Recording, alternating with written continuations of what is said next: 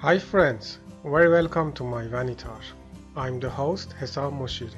In this video, I'm gonna introduce the second version of the hand sanitizer dispenser device. Some time ago, I had published the first version of this device. However, I received some comments from the viewers that requested to have a better device with liquid flow control capability and less sensitivity to the ambient light. So now what you see on the table is my introduced device. In the first glance, you will see this perfectly laser cut plexiglass or acrylic enclosure. You can see the pieces on the table. This is the main piece, 2 mm black plexiglass. You just need to put all pieces together and fix them using glue or something like that. Now it's the time to show you how this device works. Let me just put my hand under the nozzle, and thank you very much. Neither too much nor too little of the liquid. Winner winner, chicken dinner. This is exactly what we want. Liquid flow control and no sensitivity to the ambient light. I can say the majority of other dispenser projects use this module. It is not a good choice for this type of projects because it is sensitive to ambient light and you won't have control over an expensive liquid like hand sanitizer. So just forget it and don't use. I should fix the camera focus. Now it's perfect. Now what I'm gonna do is to take apart this device because I wanna show you the board and also how easy you can assemble or disassemble the device. First I should disconnect the power like this, and then I'm gonna open the lid to take out the pump and the hose. Okay. Alright, this is enough. Let me show you the board from the bottom. Can you see the board, connectors and bolts? I should open these nuts to take out the board. Let me see if I can open them by hand. Okay, oh, it's too tight. I should use a tool.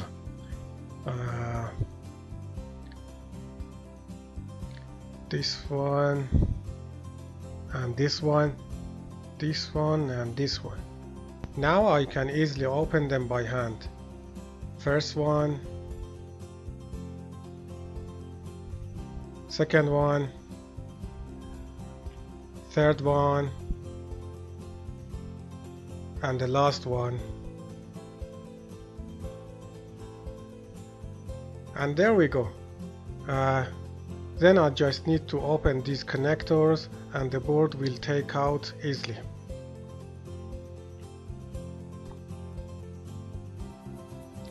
Okay, this first one. There are 3 connectors, the second and the last one.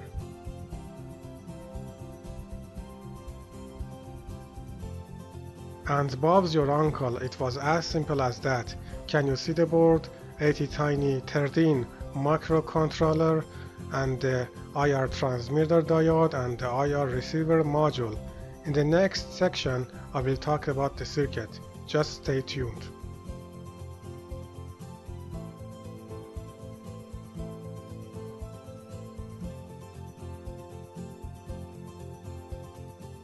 Alright, this is a PCB layout of the device. As you see, it is a single layer PCB board and all component packages are through hole. You should not have any difficulty or problem with soldering. This cutout in the PCB board is to separate the IR transmitter and receiver. A piece of enclosure fills this gap and does the job.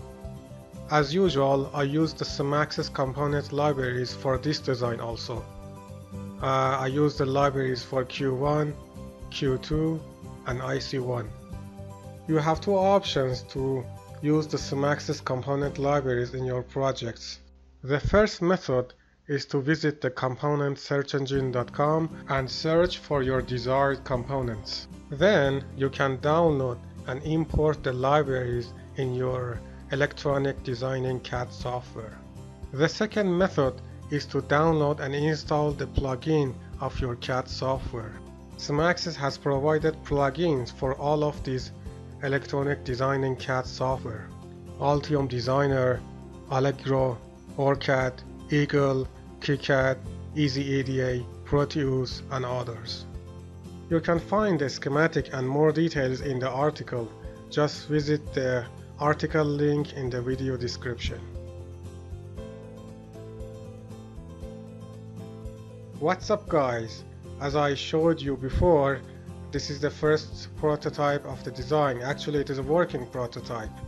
Just order the PCB for fabrication and have fun. As you see, all components are through hole, pretty easy to build.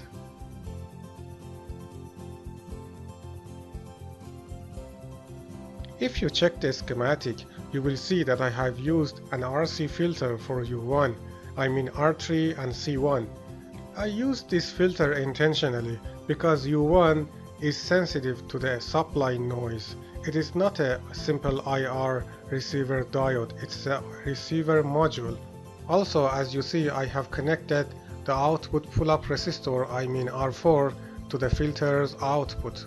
An RC filter is quite useful in many applications. However, its main drawback is that it limits the current. In our case, U1 consumes a little current, so these R and C values are just fine. I will show you the filter's behavior both in simulation and practice.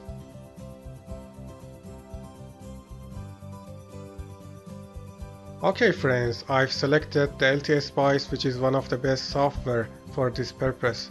First I add a resistor, then I should go and select a capacitor, then a voltage source, this one, okay.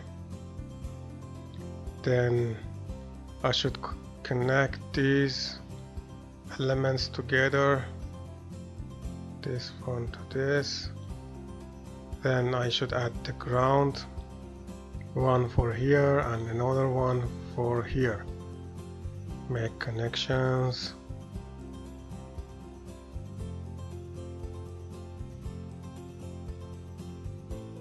Alright, 100 microfarad for the capacitor and 10 ohm for the resistor.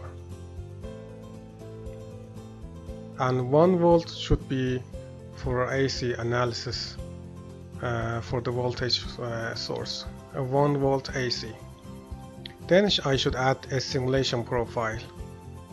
So I should go to the menu, simulate menu, and last option, select AC analysis, type of sweep linear, number of point 100 is okay, start frequency 1 Hz and a stop frequency 1 kilohertz is good. 1 kilohertz. Alright, now we are ready to run the simulator. Place the probe here, and there we go. One of the key parameters of any filter is the cutoff frequency or frequencies. For this purpose, just click here and move the cursor to meet the -3 dB on the y-axis. You can check the values in this window also. As it says, -3 dB on the y-axis is in correlation with 159 Hz on the x-axis. Let's see what happens in practice.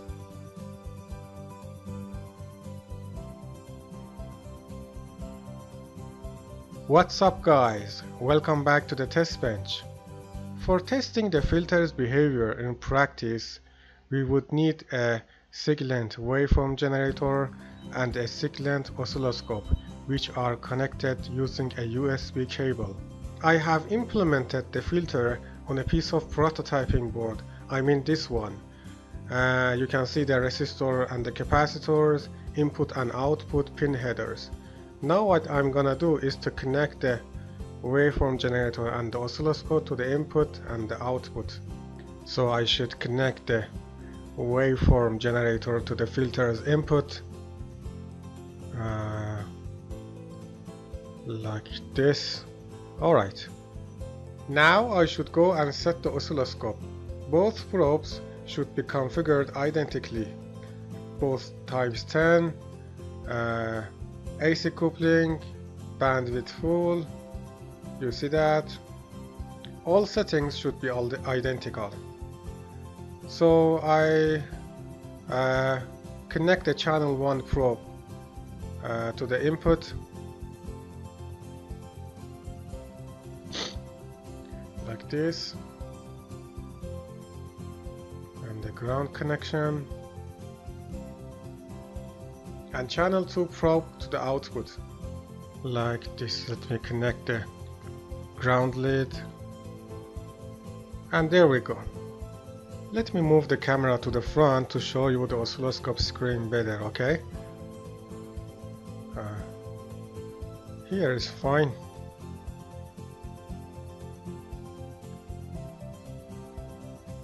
Alright.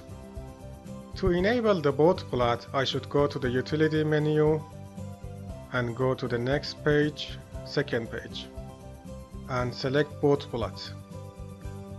From the config, first we should check that the connection is correct. So it says AWG connected successfully. Come back, set sweep. We know the frequency should be set on the minimum because the filter cutoff is quite low. Do you remember from the simulation? So these values are just fine. Let's go to the next setting, set stimulus. This one is important. As you see, it provides 4 different options, 50 ohm and others. In our case, it is high Z.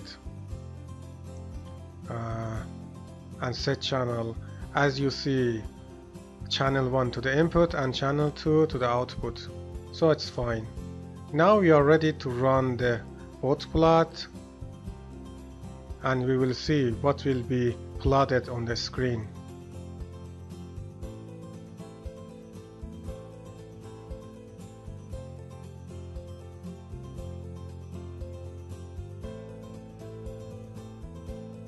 Okay, it started to draw the board plot.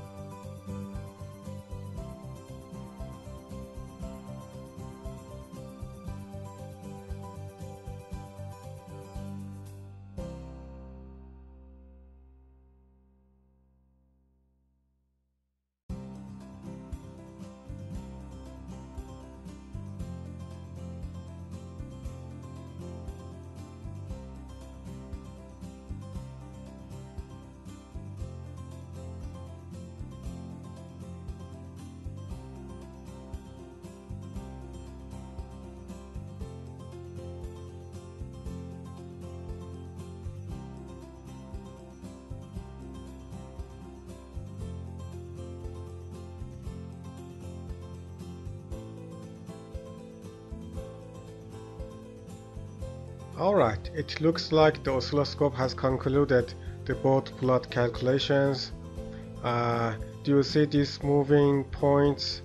It says that the oscilloscope tries to recalculate the board plot again, so we don't need that. Just stop the process. Stopped. Now I go to display, not for now, go to data, enable the list, then enable the scroll to be able to scroll down in the list. Okay, Let me find the minus 3 dB point. It is here. So this says the cutoff frequency of the filter in practice is 112 Hz. Do you know why? Tell me in the comments section below. Now let me go to the display and enable the cursors. The cursor and status should be on. Now let me move the cursor, this one, and just look at here. I will move the cursor till I reach the minus 3 dB point and confirm our reading from the list. So minus 3 dB, it says 112 Hz. So this is another method of finding the cutoff frequency of the filter using cursors.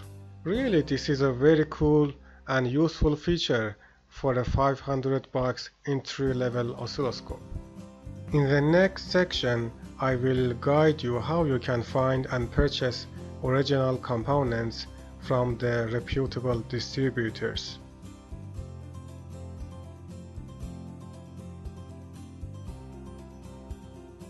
As you know, I always recommend you to buy original components for your projects, because most of the time your project won't work as expected in the first try, and you will try to debug it and find the problems. When you are unsure about the components, really debugging could be a nightmare. So to find and purchase original components, just visit the componentsearchengine.com and type the component name here. For instance, ATtiny13, then press enter or the search button, and let's see what will show up. So this is the search results. We are interested in the first one, the PU package. So let me click on that. Okay, ATtiny13 20 PU. You can see the schematic symbol, PCB footprint, and 3D model. The price of the components in the Mauser and arrow have already provided here. So let me just click on the Mauser and arrow. You can check other distributors by pressing this button. Before that, let me see the component on arrow 1.24 and the Mauser, this price. The component has already selected. This is one of the nice features of this search engine. Let me check other distributors by pressing this button, and this is the results. Arrow, DigiKey, Verical, Avnet, Funnel, RS Components, Future Electronics, Microchip, Mauser, Element 14, I don't know how is the pronunciation of these two, Avnet again, Chip Stop or something like that, and NAC. Really, it's a well-designed and handy website. All provided services are free. Also, the provided component libraries do follow industrial IPC footprint standards.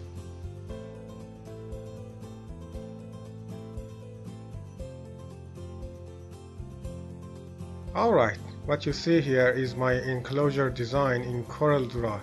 So you just need to send this file to a laser cutting workshop or company and tell them that you need this on a 2mm black plexiglass or acrylic.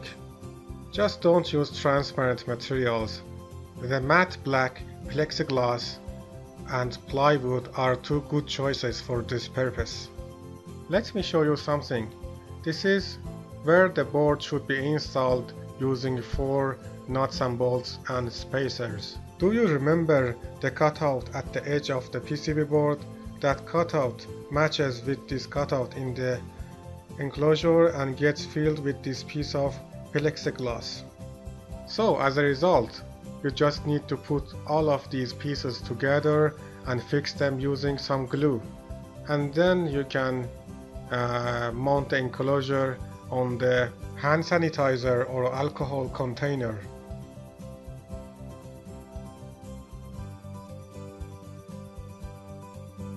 Okay friends, this is the source code of the microcontroller in the CodeVision AVR compiler.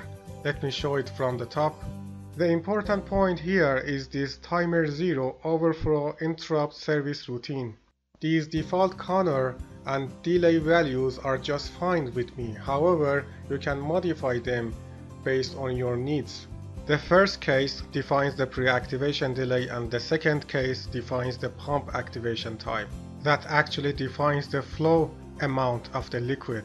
These codes are related to the hardware initialization, and the while loop generates a square wave for the IR transmitter diode with a frequency of around 36 kHz to 40 kHz. The best frequency would be around 38 to 39 kHz.